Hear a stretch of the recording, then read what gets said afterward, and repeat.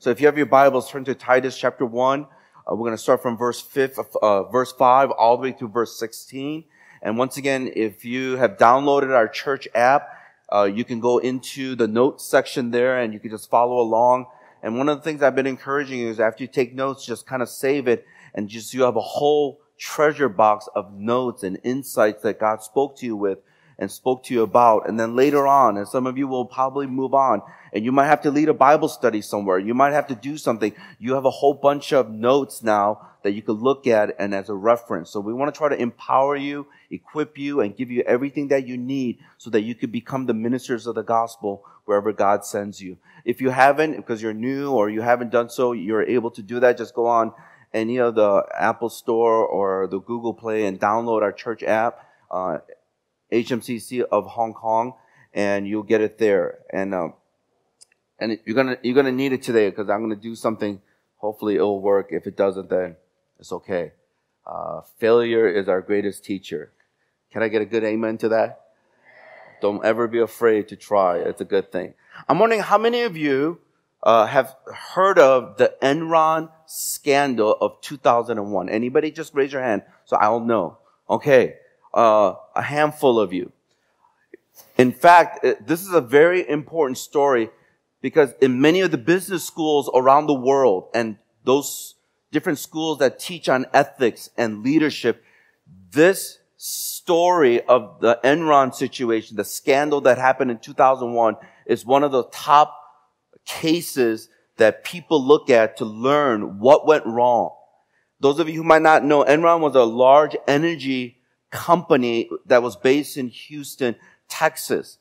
And just through various accounting misdeeds, what happened was the company had to file for bankruptcy. That wasn't the worst part of it because there were so many people who put all of their life savings into this company. And therefore, because they filed for bankruptcy, many of these people lost everything. All the years of serving and all the years of giving to this company, all their investments were completely gone. And many of them, their lives were turned for the worse. And some even committed suicide because of that situation. So what I wanted to do is, this is a very important lesson on leadership. I want to show you a quick clip so that you kind of understand, at least hearing and visually seeing some of the different players that were involved in the situation, as well as the situation at hand, what caused this downfall of this enormous energy company in the United States. So let's watch this together. I don't know how that guy had that kind of perspective in light of losing everything in his life. But now as he started his own company and now is being generous as supporting different charities, it's really about perspective. But I think the key thing that I want us to understand is this. This is just one example of so many other leadership failures. And it comes in all different forms. And I don't know about you, but it's times like this where you start thinking to yourself, do you really want to be a leader? The weight and the responsibility that you have. But one of the things you have to realize is whether you want to be a leader or not, many of you are going to be placed in positions of influence. Once you become a parent, you are now a leader. Whether you are the husband or the wife or the father or the mother, you are now leading your children. It's not something that you might want to do, but you have to do because they're going to look to you. Some of you who are in different work projects, or even those of you who are taking care of different assignments in school, whatever it may be, that you have the opportunity to influence people around you. Even in our church. You might not have a position or a title, but you influence people. And the question is, do you influence people for the good or for the bad? And so what I wanted to do this morning, a little bit different from what I normally do, is I want to take a poll because I want to know who it is that I'm speaking to, because I'm just wondering how many of us have been in these leadership positions, and so that this will help us to understand what we talk about today has relevance. And so if you have your phones, you could click on to the church app, and there's a link that directly leads you to the poll.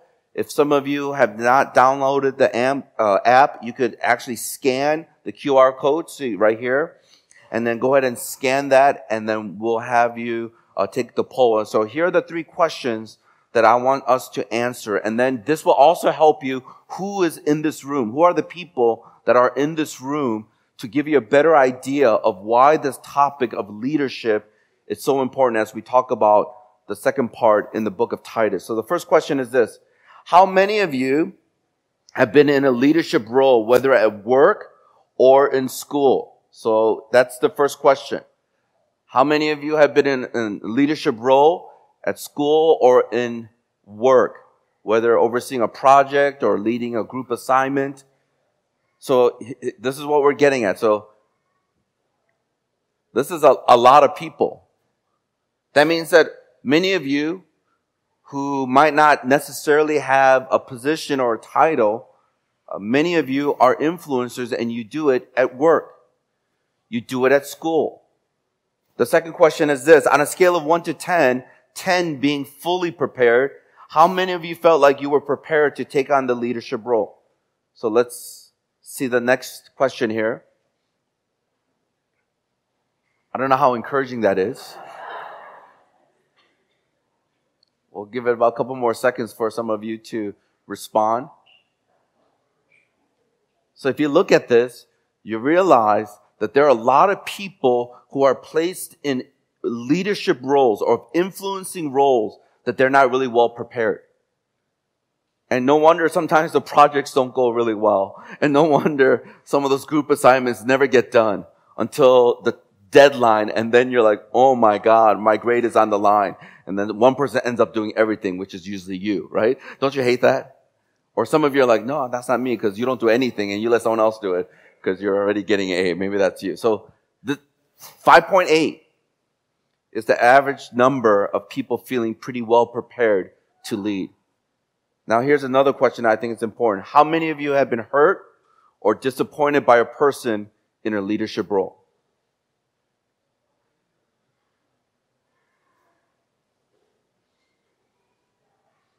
Some of you are in that number is like, because Pastor Seth, and so you're putting it in there.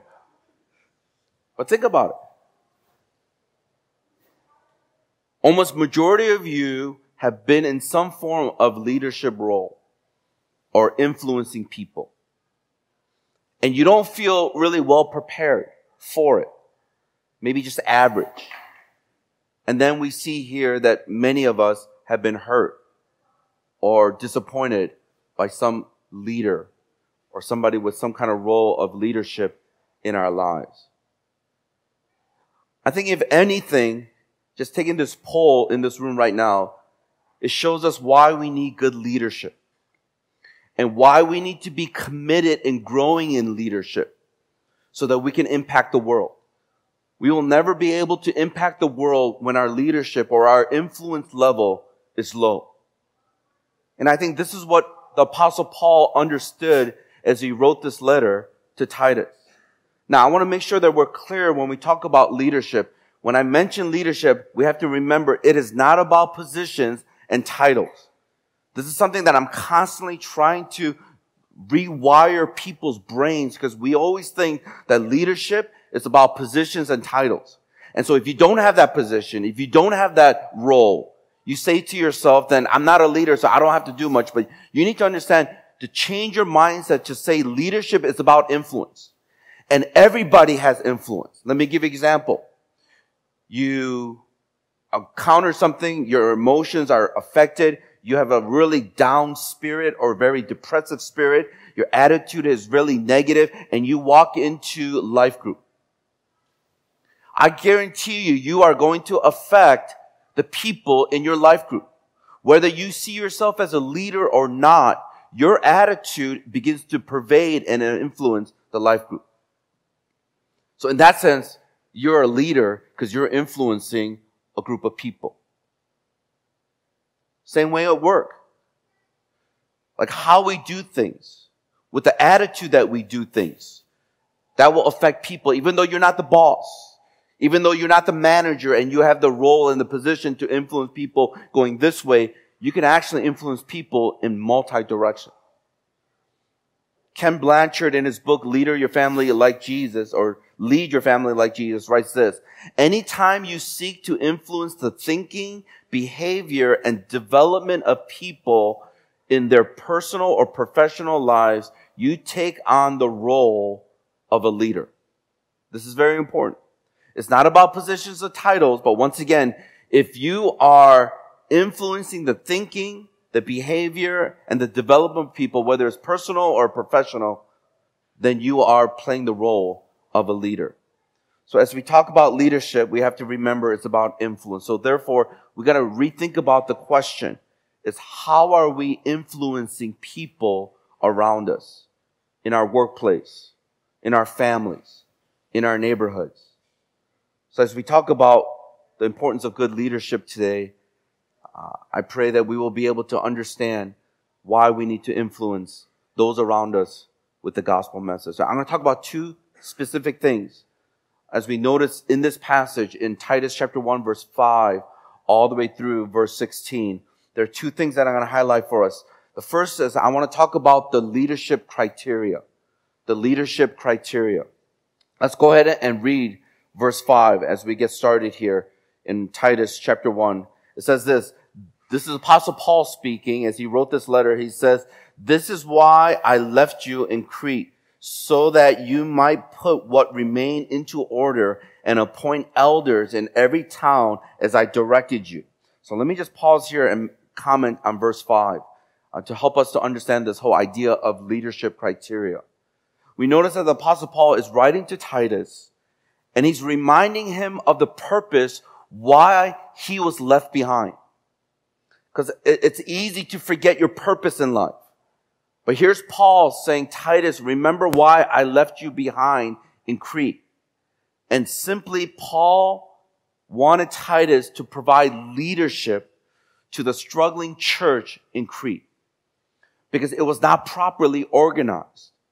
One of the things you have to understand is that there was a lot of confusion, and you'll see this from the rest of this letter as we study this book together. But we will see there was a leadership void. And because of that, because Paul knew that he wasn't able to establish it with good leadership, he now left Titus behind, and so that he will be able to do the things that needs to be done in order to have a church that is healthy and doing some great things. This is another good reminder of how important good leadership is to the church or to any organization. I want you to notice here in verse 5 the phrase, "put what remained in order," or into order. This can be translated as to straighten things out or to set things in order. So Titus was supposed to obey this directive by appointing elders. And he was supposed to do it in every single town. Now, it was Paul's policy to ordain leaders. So he will go into a city, preach the gospel, and once they come to know Jesus Christ, he will disciple them. And you see in different cities, he stayed sometimes a year, sometimes he stayed for 3 years. But in that time, he will be discipling people, Christ followers. And then what will happen is that he will then pick people and then ordain them as elders who are the leaders of the church. This was his MO. This is what he did every single time he will go into a city. And then when you see this, you realize because, as I mentioned before, he was only there for a short period of time, he did not have the time to develop these leaders. Now, another thing that I want you to notice is the phrase "every town," which indicates that there are various house churches all throughout the city on this island of Crete. Now, if you think about this for a moment, there are many different house churches all over this island. And so therefore, they needed different leaders for each of these different house churches around different parts of the island. Which once again emphasizes the importance of having good leadership. Because if you have good leadership just here, but not over here, then it's going to affect the overall body of Christ. And so the elders, what they will do is they will play the important role of giving leadership to all these churches.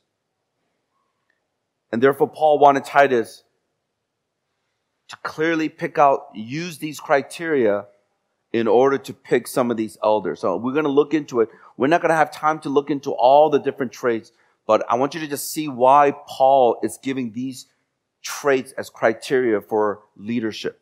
Let's go ahead and read verse 6 through 9 as we establish what's happening here. It says this: if anyone is above reproach, the husband of one wife, and his children are believers and not open to the charge of debauchery or insubordination. For an overseer as God's steward must be above reproach. He must not be arrogant or quick-tempered or a drunkard or violent or greedy for gain, but hospitable, a lover of good, self-controlled, upright, holy, and disciplined. He must hold firm to the trustworthy word as taught, so that he may be able to give instruction in sound doctrine and also to rebuke those who contradict it. So let's go ahead and look in this section here in verse 6 through 9. It is important to note that some of the criteria for being an elder is very similar to what Paul mentioned to Timothy in 1 Timothy chapter 3, verse 2 to 7. You can just make a little note of that, but you'll notice that there are similar criteria and similar traits of being an elder or a leader in the church. I want you to notice the phrase above reproach. Why is this important? Because it is translated as blameless. So anyone who is a leader or a person of influence has to be above reproach or blameless. Now, I want to make sure that we're clear on this. Because if we see blameless meaning that there is no sin, that there is not a single person in this room, myself included, that can actually lead. This does not mean that the leader have to live a perfect life. That is not what Paul is saying. But rather, it should not be that there are people who can accuse them of doing something wrong. So I want to make sure that we're clear on this. If there are people who can clearly state that there are certain character flaws of this person, it is clear that they should not be a leader. And this is one of the reasons why we try to uphold as best as possible in our church of what it means to be a leader, to represent Christ, to help God's people to understand their destiny for their lives. It's because it's not just about how much you know. And this is the problem that I've seen time and time again in so many other churches, in so many other organizations. And some of you know what that feels like. A lot of times people will be put in leadership because they have a lot of knowledge. Don't raise your hand, but I'm wondering how many of you have seen those people that just have studied the Bible. They know so much about the Bible. They're really sharp people. But you look at their lives and you realize that there's an inconsistency. What they know and how much they know and how they live their lives is completely a disconnect. And that is what Paul is trying to say.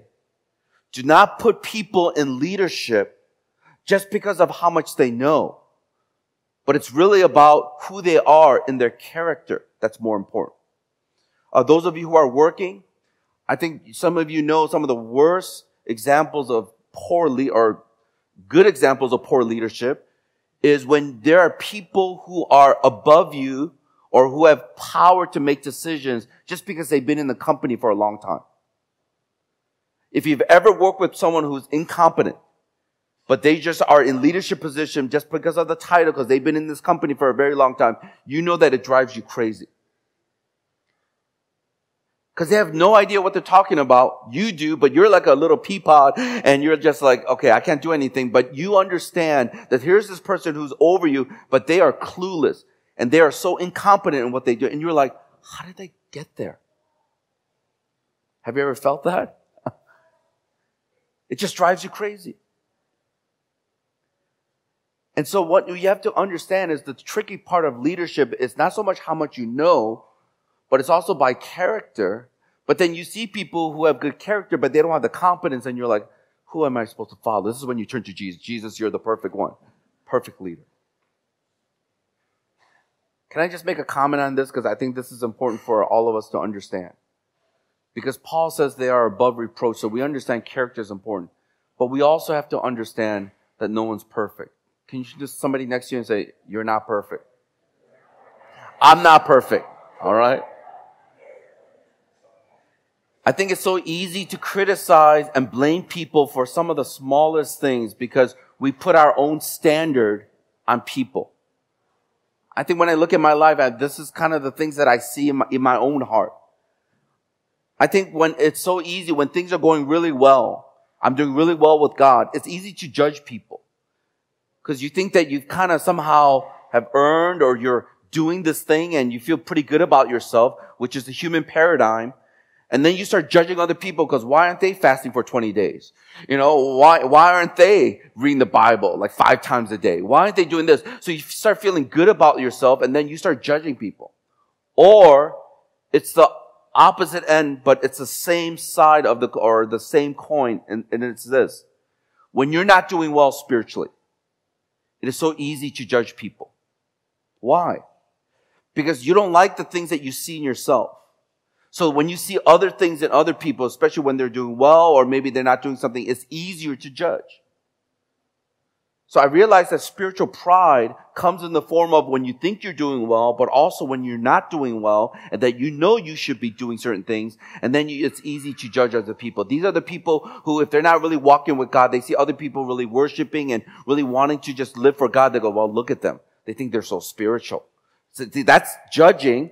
But you're doing it out of your own insecurities because you're not doing well spiritually. Can I get a good amen to that? So it's the both ends that we see.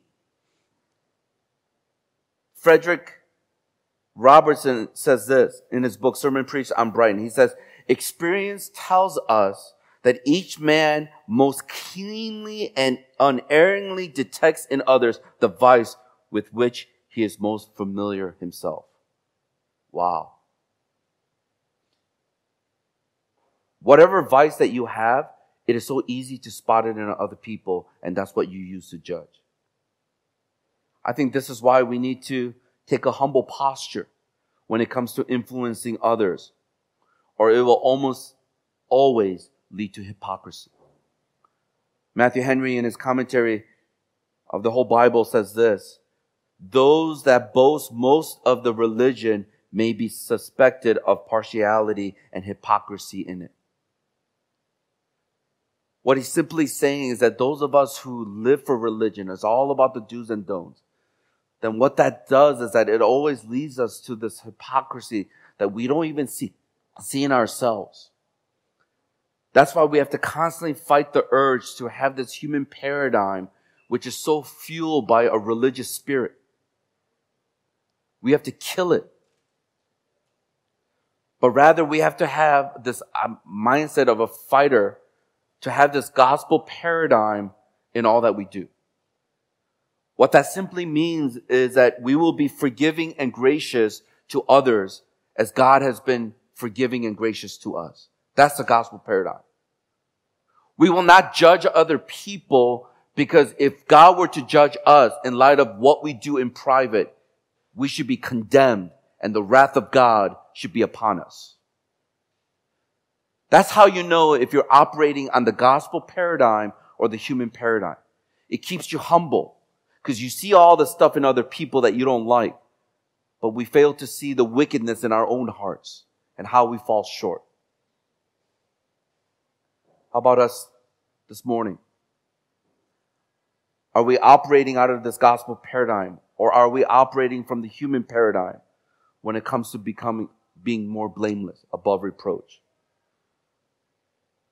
Now, I want to establish that because what I wanted to do and help us to understand is there's no perfect leader except for Jesus. And it's easy to judge. It's easy to feel like, oh, I'm not that good, so I can't really influence people. And Satan will sideline you. And as we continue, even in these verses, of verse 6 through 9, it's important to note that Paul brings in a leader's family life as a foundation for the leadership for the church. Now, I know some of you, this might not totally relate or you cannot understand it, but I want you to try to understand it for your future reference. He mentions that not only does a leader has to have one wife, but that his children are believers and not given over to debauchery or insubordination. Listen to the New Living Translation of that part. It says this: his children must be believers who don't have a reputation for being wild or rebellious. Now, those of you who are parents and you have a family, you understand that sometimes you try so hard to control your child, but they're out of control. There's so many times where you might cross that line and become a little bit maybe abusive, either psychologically, physically, and we know that that is completely wrong according to Scripture. We also know, those of you who are kids and you have parents, you know that you have been recipients of sometimes poor parenting. The reason why Paul mentions this about the family life, why is that important for church leadership, is that he wants us to consider this logically. Listen to me carefully. If a person cannot lead within his home, how will he be able to lead in the context of the church? So let me be more specific. If a person cannot win his own kids to Christ, which talks about that kids have to be believers, how will he be expected to win others to Christ who are not part of his family? That's the logic. If a person can't keep his own children in order, how will he be able to lead other people in the church when they have wild and maybe rebellious and crazy living? So once again, good leadership starts from the home, which is the smaller unit. So can I just pause here and maybe more of an encouragement to some of you? A lot of times some of you aspire for great positions and titles to do great things impacting the world. Before you start thinking of those things, which I think are good, look at your life with where you are right now. Look at your family life. How are you leading your wife? How are you partnering together with your husband? How are you leading your children? Some of you are like, well, that's not for me because I'm not married. I want to be married, but I'm not married and I want to have kids, but please get married and have kids. But, I don't have kids, and so you're just forgetting. But I want you to listen. How's your relationship with your parents? Because how you relate with your parents will show you how you're going to relate with people in authority in the church. Some of you have been so hurt by your parents. Any authority figure, whether it's your life group leader or your pastor or whoever it may be, you totally disrespect them because that's how you do it with your parents. In the same way, some of you, you just do what you're told. You don't think. That's not a good leader. There have been a lot of historical events that happened with a lot of atrocities where people just did things because they were told to do it. So now when there's a leader in the church that tells you to do something, you just do it without thinking. So to be a good leader, I want to encourage you, start with where you are right now and ask, how is my relationship with my kids? How is my relationship with my family, my parents? How is my relationship with my friends? Are they influencing me to do things that I don't want to do? Or am I influencing them more towards Christ and the things of the kingdom of God? To think through this and say, how am I influencing my life group? Am I the one who's always pulling us away from the main goal? Like trying to make a joke? I don't mind making jokes, but you totally distract everything. You're not being a good influence. I mean, I'm wondering, what are some things right now that you can do to develop the influence level in your life so that if God, in His grace, desires to give you more positions of influence in the future, that because you've built your character, you've worked on some of these things. That's what Paul is saying, is that if you cannot lead your family, how in the world are you going to lead the family of God? So with this being said, we have to understand that a lot of godly people have kids that are out of control.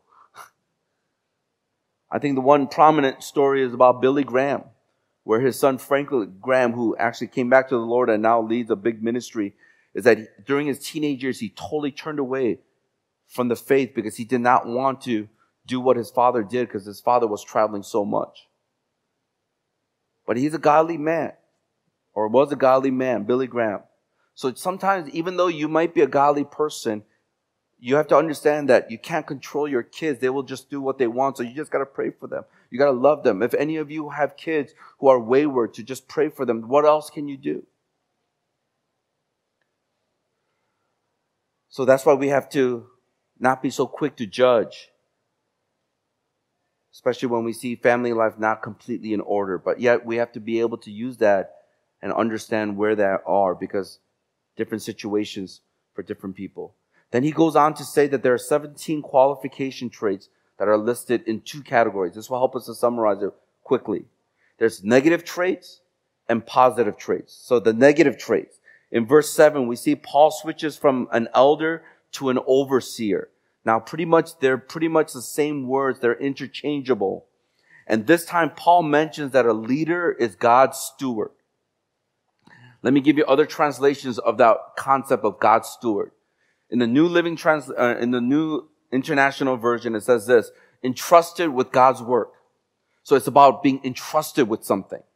The New Living Translation says a manager of God's household. So we're managing something that's not ours, but it's God's. The Message translation says responsible for the affairs in God's house. So there's a sense of responsibility. So a leader is somebody who is a steward, something that has been given to them. And now they need to wield it in a way that is responsible, that is like a manager, and something that is entrusted to you to be faithful to. Now, it might help to have this kind of mindset when it comes to church leadership. I think in the same way, it is helpful to see yourself as a steward at work. So once again, leadership is not a position or title. It's about influence.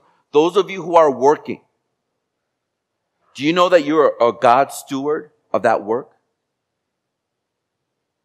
That as you go to work every single day, that you have been entrusted with something. That you are called to be responsible for something. That you are managing what God has given to you as a gift, and you want to do that to the best of your ability so that you could glorify Him and look for opportunities to bring Christ into your workplace. And this is where a lot of times we forget. We just get up in the morning, Monday morning, we're like, oh, work. But you're a steward. You're entrusted with something to be responsible, to go to your workplace as a ministry so that you can actually share Christ. That I cannot as a pastor go to, but you can. You could probably influence 8 or 10 or maybe 20 some people. That is your church. In that sense, that is your ministry to make a difference in their lives. You are there to serve. You're there to reflect the character of Christ. When there's backbiting or dog world kind of mindset of everyone but you come there with a servant attitude. Your attitude is totally different from what they come in with, and they will start noticing something's different about you. When there's office gossip, you don't join in that gossip. You try to change the topic so that you can be more positive, and they realize that you're not the person that they can gossip with. So you start earning trust with them. And so that sometimes when they struggle with something, they'll come to you because they realize that you're trustworthy. Can I just give you a little side hint? Whenever someone comes to you and gossips about somebody else, they're probably gossiping about you in a different context. Can I get a good amen to that? Yep. You think, oh, they're so nice because they're talking to me and we're gossiping about somebody else. If you're not nice or something happens, they'll gossip about you to somebody else. So watch people who are, whatever that means, negative people. Negative traits of being arrogant, quick-tempered, a drunkard, violent, greedy are all qualities that can ruin your witness. When we possess these traits, it hinders us from leading well. Those are the negative traits. Here are some positive traits. In verse 8, we see good qualities a leader should have in order to lead God's people well and to be a good witness for Christ. The positive traits of being hospitable, lovers of good, self-controlled, upright, holy, and disciplined are important when it comes to earning trust and leading well. Look at every single one of these things. When you begin to grow in it and possess more of it, you realize that this earns trust and you begin to lead well. And then in verse 9, Paul mentions how important that a leader knows the Word of God. It is so important that the leader is able to encourage others with the teaching of God's Word as well as to rebuke those who contradict it. That's why I want to encourage you. Some of you right now, you might not have a leadership position in the church, but you're influencing in different measure or different ways. But right now, think of yourself in the process. Because when I think about our church, we need more leaders. We need more people to take on different ministries and to lead it and to make a greater impact so we can reach more people with the gospel message. That means right now, do your BRPs, do your SOAP, study the Word of God. Let it be a part of you so that when you do, if God in His grace opens that door for you, you can actually use His Word that you've invested in, that your mind has been renewed in, and you'll use that to help guide people, counsel them, lead them towards the heart of God. I'm wondering, how about for some of us here, when we think about these traits, how does it make you feel? I'm wondering, what areas have you seen growth in the last several months or even this past year? I hope we're growing in these positive traits.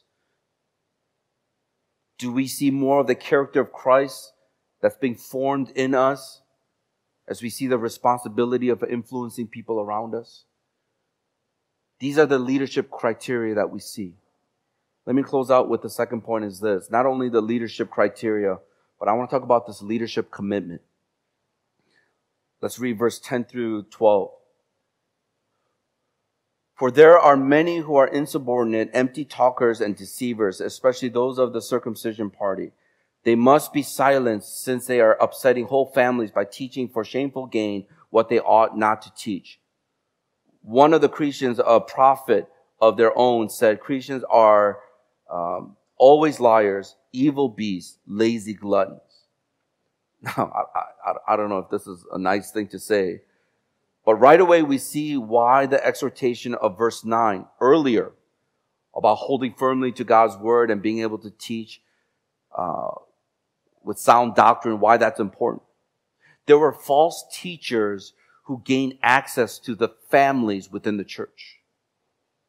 So Paul simply labeled them as part of the circumcision party who infiltrated the church throughout Paul's time. He always had to deal with these Judaizers and these people who would be so religious. They would add, you could be a Christian, but you got to do all these things, these rules, these laws. And that's why they insisted, these circumcision party, these Judaizers, they would insist that in order for you to be a genuine believer, that you have to observe all the Jewish laws. And it was a works mentality. And Paul strongly fought against this teaching. It was Jewish legalism. And so here's Paul. He describes these teachers as false teachers as insubordinate, empty talkers, and deceivers, and makes it very clear in verse 11 that they must be silenced because of the damage that they're creating in the church. The worst part of this was that these Judaizers were making money off this. They were going into these house churches and they were taking families and totally indoctrinating them with negative things and believing, well, maybe I'm not saved because I haven't done all these Jewish laws and Jewish things. And then they will be so thankful that these guys would then receive money from people. So they were making a profit of teaching false doctrine in the church. No wonder Paul was so upset. To emphasize a point, Paul quoted from one of the Christian prophets. Even they themselves saw themselves as lazy and evil people. And I think this is oftentimes in these situations where good leadership once again is needed. I'm wondering how many of us have been in a situation where your boss or your manager is not addressing an issue that is happening that's affecting your team at work. Like, think about that for a moment. You're seeing all this stuff. There's low morale. Things are not getting done. The project at work that you're supposed to do is not getting addressed. And your leader is doing nothing. Like, it drives you crazy. You're like, this is affecting our productivity. This is affecting our bottom line. And here's this manager and this boss who, because either they're a people pleaser or they are afraid of people quitting or whatever, they don't say anything. That's poor leadership. And that's why it begins to affect people. So here's Paul saying these people cannot influence people in the church because it's killing the church. And then as we close in verse 13 through 16, listen to what he says as he continues. This testimony is true. Therefore rebuke them sharply that they may be sound in the faith, not devoting themselves to Jewish myths and the commands of people who turn away from the truth. To the pure, all things are pure, but to the defiled and unbelieving, nothing is pure. But both their minds and their consciences are defiled. They profess to know God, but they deny him by their works. They are detestable, disobedient, unfit for any good work. Wow. This is a commitment to good leadership. That here are some people who are infiltrating into the church and ruining the church. Paul says, Timothy, you got to do something.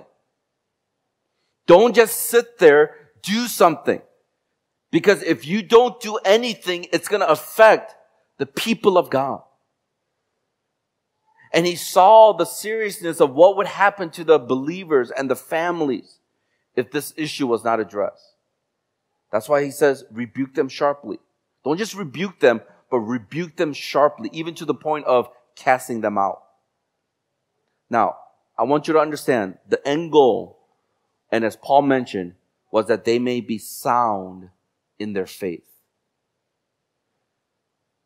Anything that pulls you away from the gospel, Paul is making very clear we have to address.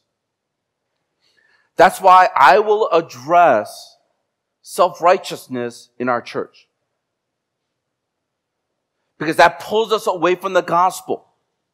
Spiritual pride, I will address. And we need to address because that pulls us away from the gospel. Because a lot of times we might look really religious, but it's a human paradigm in action. And those who are in the church, they will begin to see that you got to do something to earn this salvation or be worthy of the salvation. And that is not the gospel paradigm. Some of us who continue to live in sin, even when we do understand God's forgiveness, is that really repentance at all? Apostle Paul talks about that to the people of Corinth. He says there is worldly sorrow and there is godly sorrow. Worldly sorrow makes you depressed. You turn to yourself and you feel like you're a failure. Godly sorrow turns to God in repentance and realize that all your hope, all your forgiveness, everything is in God. That is the gospel paradigm. So anything that pulls you away from the gospel, we have to address. That is good leadership. That is good influence in your life group and in our church. He wanted to make sure they're sound in their faith. As Paul continues, he mentions that the false teachers had their minds and consciousness defiled. Pretty much this is when people compartmentalize.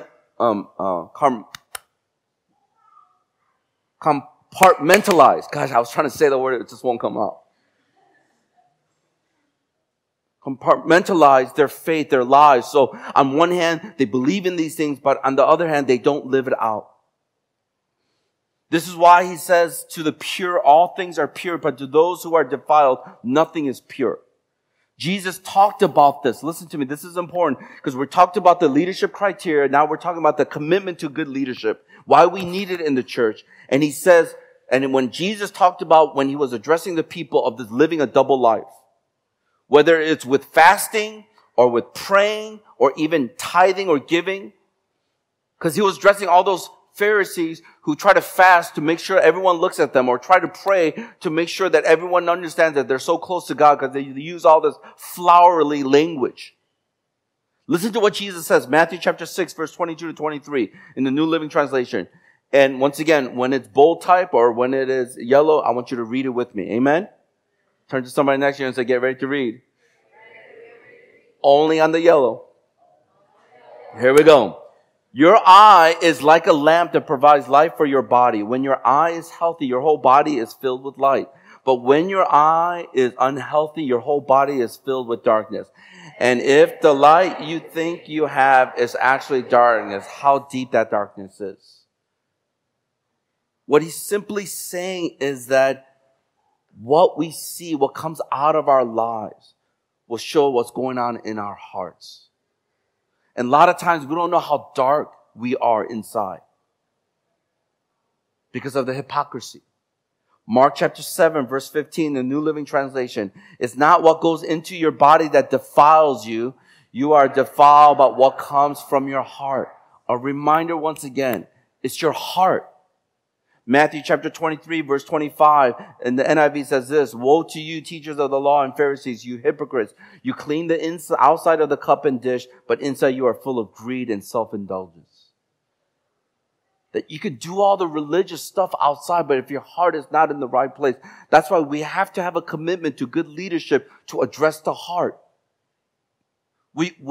Let's make a commitment. Stop looking at the actions and the external things. I'm not saying that you shouldn't look at it at all. But sometimes we look at people and say, oh, they will be a good leader because they come to all our meetings. Oh, they're a good leader because whenever we ask them to help, they help out a lot. And I'm telling you right now, you could have the most wicked heart and do all those things. What if you are serving and doing all this stuff because you want to gain something? What if you're doing it because you're afraid of that person and what they think about you? That's not out of a pure heart. And so often, all we see is the external things, and we get fooled. So there has to be this commitment to constantly work on the heart. That's good leadership. And that's why in verse 16, Paul reminds Titus that people who claim to know God, but their actions tell a different story. You remember 1 John chapter 2, verse 4? It says this, if someone claims I know God, but doesn't obey God's commandments, that person is a liar and not living in the truth. See, no one will know that. It's the heart that God is concerned about. Listen to how the Message translation translates 1 John 2:4. And I want you to read that last part with me. If someone claims, I know him well, but doesn't keep his commandments, he is obviously a liar. His life doesn't match his words. We have to be committed in asking God to help us in bringing our lives into order. And as a church, we have to be committed in helping people. How about us? Do we allow fear to hinder us from addressing different issues in people's lives? And are we doing it in love? Are we committed to God's truth and helping people to grow in their influence? So as we talk about the leadership criteria and the leadership commitment, let me give us the one thing. And the one thing is simply this, that we can grow in our leadership when we are under good mentorship. A lot of these things you will not learn on your own. You need people to model it, people to help you to grow in it. So I pray that you will grow in your leadership as you have good mentorship into your life. So let me give us some practical things to think about. First of all, you have to be proactive in seeking mentorship. Don't assume that someone's going to be picking you out from a crowd of people and say, you would look like a good mentee. I want to disciple you. I want to help you. You got to seek it because that shows that you're hungry. You want to learn. You want to grow because you want to be a better coworker. You want to be able to go to your workplace in the workplace and be able to be a good witness there. You want to be able to go to your schools and make a difference. So be proactive. Seek for it. Find people that you respect. Find people that you're like, you know what? I like where this person is. I want to at least get there. And so then ask them. Even just have a coffee. And then just say, you pray and I pay. So you pay for the coffee and let them pray over you. All right. The second thing is be patient in the leadership process. Be patient in the leadership process. You have to understand it doesn't come overnight. But it's so important that we do have good leaders and good leadership and good influence in our lives, because this is going to help us to be able to be a community of faith that will make a difference. Let me just say this in closing. There are so many people who are hurting in this world. They've been hurt by people. They've been hurt by some of their stupid decisions that they made in their lives. Some of them are in bondage and wrestling and struggling through some of these issues in their lives, addictions. And a lot of times in their last ditched hope, where do they turn to? Sometimes they give God or the church one more chance. And I don't know about you, but I want to be a church, a life group, a community of faith, that when those types of people walk into our church, that they will be able to experience the love of God because the influence or the influencers in our church are becoming more like Jesus Christ. What we need to do is put our attention less on ourselves and more on the perfect leader that demonstrated for us all these character traits, the positive ones. And that's Jesus Christ. I pray that as you're growing in your influence, growing in your leadership, growing in your capacity to impact people around you, that people will not see you, but they'll see Christ in you. And as they do, may they be inspired and challenged to live a life that brings glory to God. May we possess more of these criteria and be committed to this leadership process because we want to see people come to know Jesus Christ.